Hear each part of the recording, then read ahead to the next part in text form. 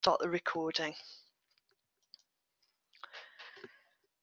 So, welcome everybody. This is a little like talking into the dark at the moment.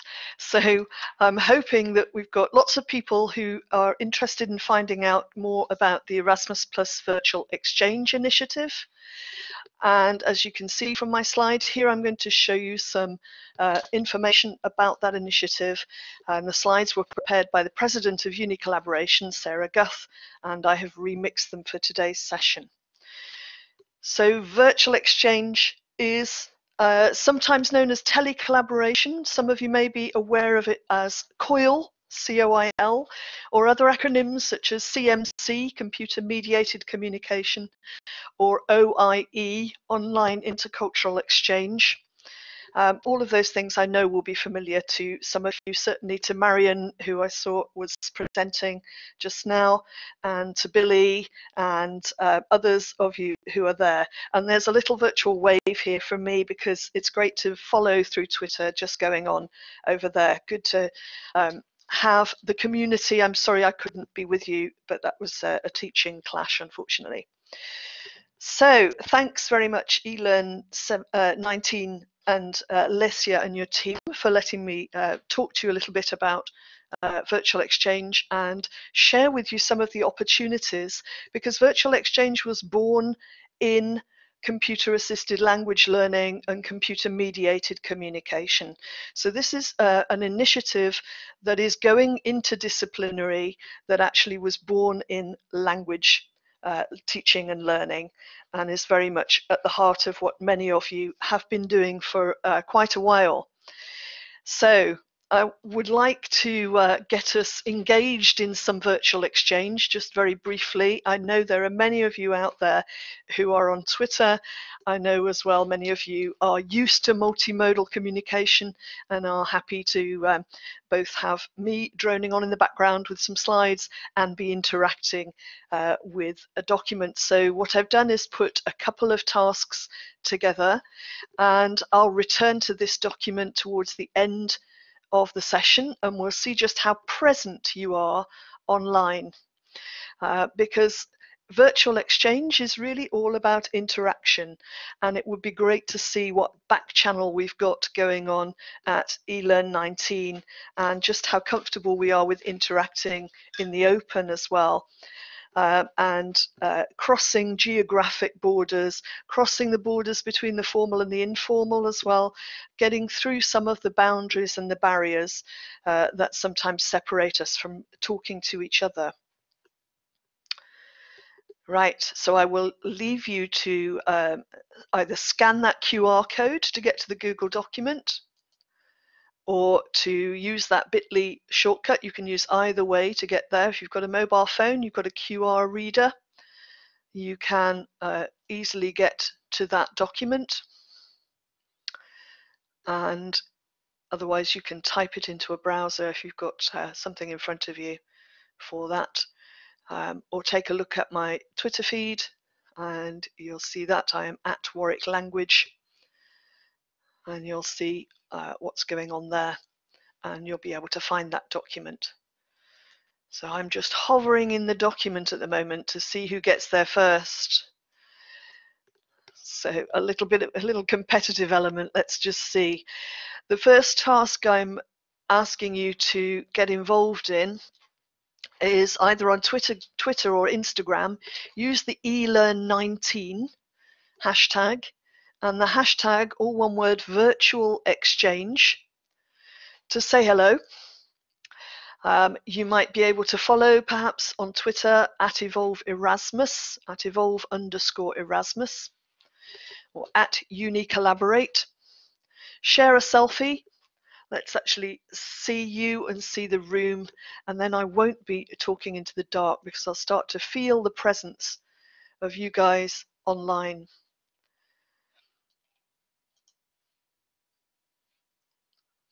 Okay, I'm going to leave that up just for a few more minutes because I'd like the comforting reassurance of actually seeing some anonymous animals arrive in that Google Doc. And I'll also copy the link and pop it into the chat so that it's available there. There we go. So there's a longer link in the text chat, which I think actually was going to be shared through the eLearn account, the Twitter account as well. So what is virtual exchange? Oh, excellent. I've got my first, thanks very much, Kelly. I've got my first insight into the fact that actually I am talking to a room. I can see that I'm up there. Thank you very much. And you can hear me, Sarah. That's great. Lovely. Right, I shall push on. So it's great to have that reassurance, and Twitter's a great community for that. So what is virtual exchange?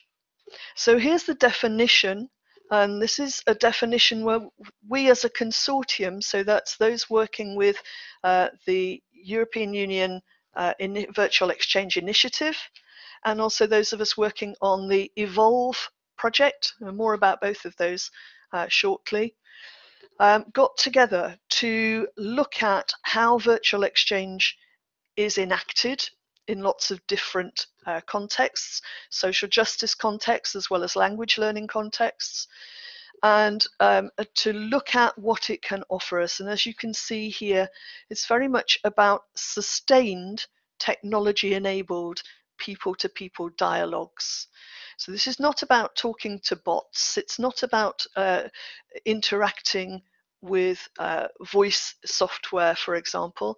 This is about people talking to real people and making those very important relationships that actually in a supportive and a supported way can help us to better understand each other and prepare us perhaps for physical exchange. If we're thinking about traveling to a country or being part of, or maybe even being educated in a country where the culture is very different, perhaps, from the one that we're used to. So it can help support that. It can also help support the dialogues between either side of the Mediterranean, where perhaps we've got opportunities to connect and better understand each other. And certainly that is a concern of the European Union, social cohesion and mutual empathy and understanding. So what is Erasmus Plus Virtual Exchange? Well, this is a pilot the European Commission established in 2018. We've recently had a renewal of that, so it's a substantial amount of money being invested by the EU in developing programs of virtual exchange and making virtual exchange as an aspect of internationalization more accessible to those people who perhaps cannot access traditional physical mobility. So an accessible way for young people in Europe and the South Mediterranean to engage in meaningful intercultural experiences online as part of either their formal or non-formal education. So this appears in lots of different ways. It appears in higher education, and obviously that's my focus at the moment, but it also appears through youth work. It appears in areas, as I say, of social justice. So we're looking at really making a difference to the use of virtual exchange, rather than, as you know, for a long period of time, these sorts of activities have been going on largely unsupported by institutions, and therefore that limits their reach and perhaps limits some of the impact that they could possibly have. So a significant improvement in the sort of access that we can offer people in terms of accessing virtual exchange. And if you're in that document now, and I can see several of you are, you can see there are links there to the hub provided by the EU to virtual exchange that communicates this to young people. And you can also see the link to the Evolve website. That's both of those are on that document. So we're reaching out to lots and lots of different people and trying to scale up virtual exchange. The sorts of activities that involves, well, clearly intercultural activities, and this is where we as linguists have lots and lots of things to contribute. given our experience of intercultural dynamics, we can be active partners in virtual exchange with people from other disciplines. So where internationalization is perhaps about getting disciplines in different countries talking to each other, dealing even with the difficult and problematic issues, perhaps of redefining histories, perhaps talking about power balances. So some really thorny, difficult issues, but mediating that with an intercultural aspect here that can be delivered using or partnering with linguists, and we're particularly looking for linguists to get involved in these sorts of activities. So here are some models and some examples. So I've been involved in a multi-partner large-scale virtual exchange for some time. It's been called Clavier, and it very much involves several tutors in my institution, also in Clermont-Ferrand and in Poland, in Krakow. These sort of multi-partner initiatives enable us to design tasks, and I think many of you probably would already be aware of unicollaboration.eu, which was a way of collecting those largely language-based tasks and finding out more about how to design for those sort of learning opportunities. There are also grassroots, smaller exchanges, and what we look to do is to supply the training and the support in order to help people find a route into finding partners. We provide partnering fairs as well to help people find other teachers or practitioners who want to get involved within higher education. So there are lots of different formats according to context, according to the scope, and according to the number of participants. What we always recommend is that you start small, you try a few things out. The training is important because, as we've seen already, the technology is just one of the possible things that can go wrong. So we do provide both exchanges and recognition of exchanges through the Erasmus Plus virtual exchange badging system, which I'll show you a little bit more about before we finish, and also training to help people start if they've never done it before, or to improve and cope with some of the challenges that come our way through virtual exchange, because nobody's going to pretend to you that this is easy. It isn't. It does take time, and it does take the building of a relationship and a trust between partners. So we look at how we can do that. We also provide mentoring and of various routes into exploring virtual exchange and how it can internationalize your teaching. So these are just some examples. You can see here a particular topic which is perhaps viewed differently on either side of the Mediterranean, perhaps becomes a focus for a virtual exchange to be discussed, and some of the thornier issues of that to be appreciated. And it's very important that these sort of dialogues are facilitated. And we have real experts on board. We have multiple partners, as you'll see through that document that I've shared with you, including groups such as Celaya and Sharing Perspectives.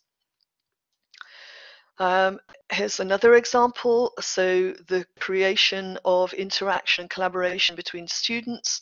Perhaps many of you will be aware of O'Dowd's work on the taxonomy of tasks, perhaps working first on information exchange, but then maybe working towards something that's more complex, such as collaboration and co-creation.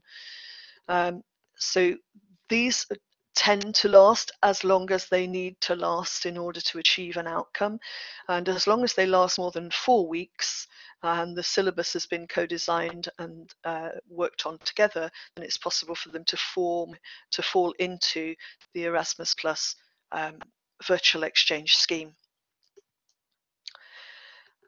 So finally, you can see we provide training we call them TEPs, is training to support the implementation of virtual exchange. This tends to be online. You can sign up and join a waiting list to join the courses. Some of you, and there may even be people here who have already completed a TEP or have completed perhaps the recent Evolve training sessions that have just finished. They're online sessions. We have synchronous meetups as well to get used to using this sort of synchronous technologies, and they can be implemented in any discipline, in any subject or any course. So we're totally there as a support network.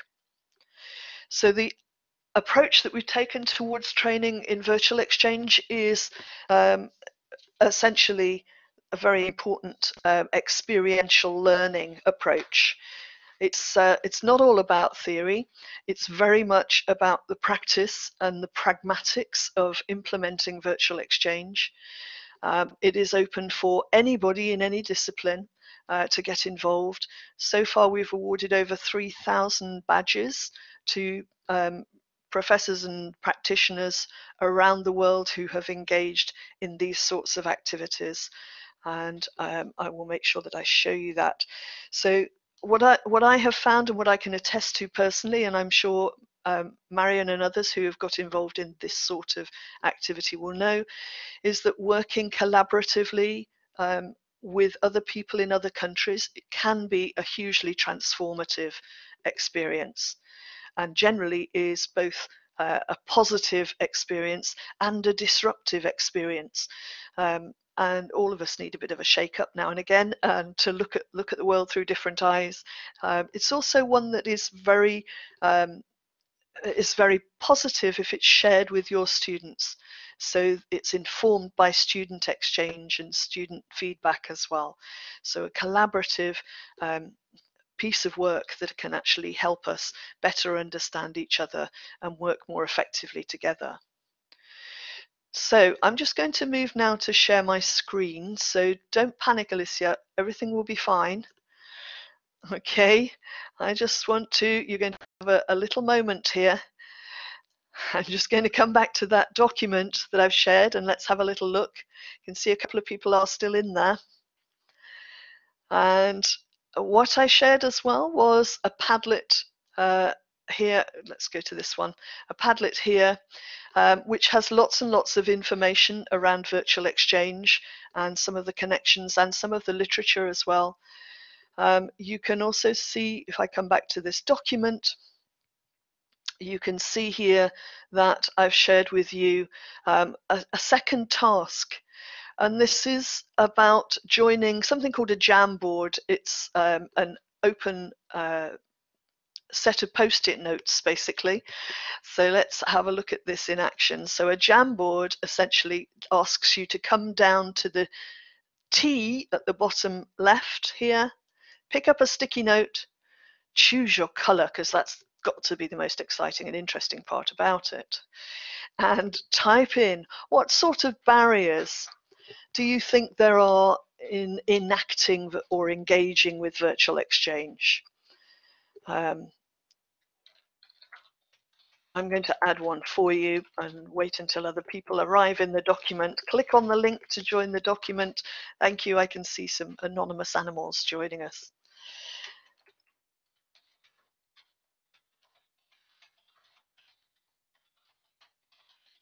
So do choose your post-it note and add a sticky note to the board.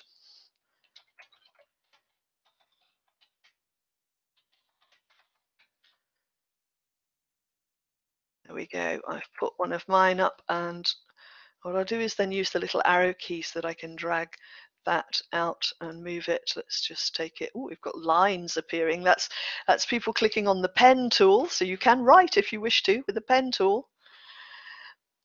But if you click on the T, you get a sticky note, which you can then press enter to post. You can change the color of your pen if you're really into drawing. We have some anonymous animals joining us already. So we've got mink and we've got hyena and frogs and dolphins all arriving in the document. Have a little play. And oh, a camel, wonderful. That's what we need, a camel. This is very much all about how we're also interacting with people in Tunisia, in Morocco, and connecting east with west too. So a camel is a great animal to have in here. Choose your post-it from the bottom. So that's come to the bottom little box there. Yay! That says that has a T on it. Great. I can see we've got some more arriving, and bandwidth and access to the internet are absolutely crucial. It couldn't be more important.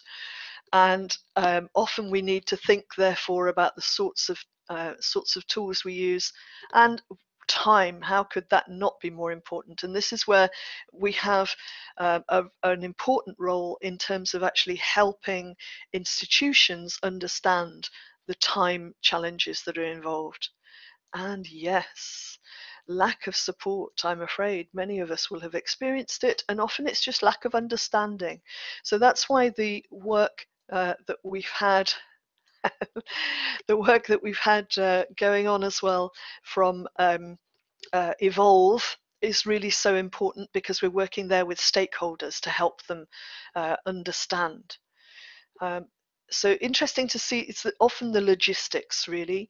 The other thing that we're looking to establish is just to make sure here, okay, there's a confession, great, okay, that's fine. Just to make sure here that people understand just what is involved and how complex these things are, and therefore how much help we may need to make them effective. So I'm just going to take you now to my screen. This is my Open Badge passport. Feel free to continue to interact with that Jamboard and to use that document there to come back and look at the resources and reflect, because later on in the day what I will do is then aggregate all that content and pull it together and share it back to you all so you can see what we talked about.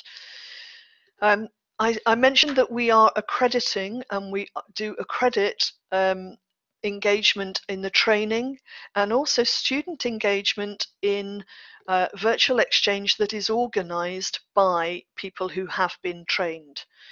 So you can see here my Open Badge passport, where I've picked up my training. I did a tech basic course, which I then became a tutor on. And because I've been doing virtual exchange for a long time, I'm also a mentor on the advanced course, and I did the Advanced Plus course. So that resulted in me having a badge issued, which is by default visible only to me, but then I've made it, as you can see from the world symbol here, publicly available. And if we have a click through on some of these, let's have a look at the Tech Basic. You can see here that the criteria upon which that badge is issued. You can share it on social media, you can embed it into your LinkedIn profile or your publicly available perhaps website. And you'll also be able to connect with others who have these accreditations, and you'll know that they know how to find their way through some of the confusion, and they'll be able to support as well. So Alicia, I'm going to stop sharing. Sorry, we'll have a little Doctor Who moment again, and come back to my last slide, or perhaps my first slide actually. There we go, just to remind everybody of who I am and where I am. And if you have any questions, feel free to either type in the chat, or are you going to, I'll unmute your mic if you want to have a go there. And well, in fact, you'll have to switch your mic on just at the bottom of the screen if you do want to speak and ask any questions. One thing I failed to mention there, and I need to mention, and that is that there are paid opportunities to engage in the Erasmus Plus Virtual Exchange project. And there's an email which is on that document that is very important, that enables you to get in touch with us. Right, so Leslie's going to type some questions because people have questions, and that's great. So that's lovely. Thanks very much for doing that for us, Alicia. That's great. I'm going to have a quick check on our there we go, on our back channel as well. whilst I'm waiting. There is a route now to publishing around virtual exchange, and again, that document is up on the Google document. The details of that, the Journal of Virtual Exchange, is available.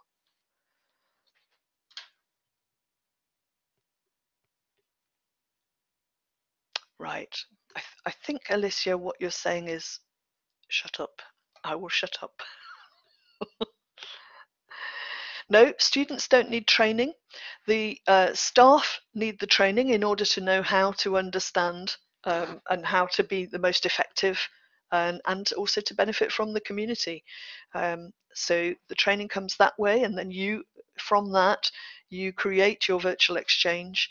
And students do have to register if they want to get their Erasmus Plus Virtual Exchange badge, but that's a simple online document. And one of the things that actually happens as well around that is that certainly with Evolve, we have some evidence validated activities. So we are researching into the success of virtual exchange. So Evolve stands for Evidence Validated Online Learning through Virtual Exchange. And we're using e-portfolios or portfolios to collect feedback from those people who are and have engaged in virtual exchange, to analyze just what it has done for them, and to collect data to share back to the wider community.